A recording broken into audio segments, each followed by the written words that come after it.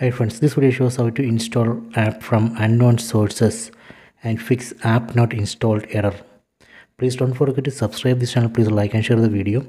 Go to settings, tap on this settings app icon, go down, select security and privacy,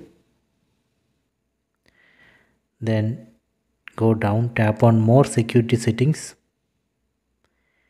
tap on install unknown apps.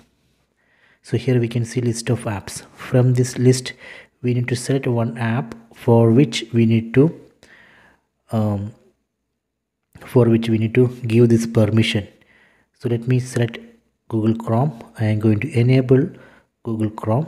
Done. So after this, using Google Chrome browser we can install Android APK file from unknown source. Let me go back,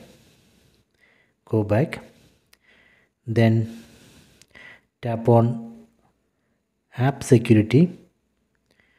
Here we can see app protection and Google Play Protect. We can disable these two. Let me go to app protection, then tap on these three dots, then go to app protection settings. We can disable here, tap here and disable. Okay, then go back, then go to Google Play Protect, tap here, then tap on the settings icon. This also we can turn off. Okay, so turn off all this. So this way we can turn off Google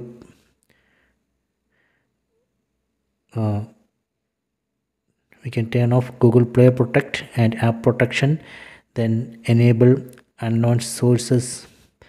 Using these three settings we should able to fix this issue, app not installed error. Okay, so please check it.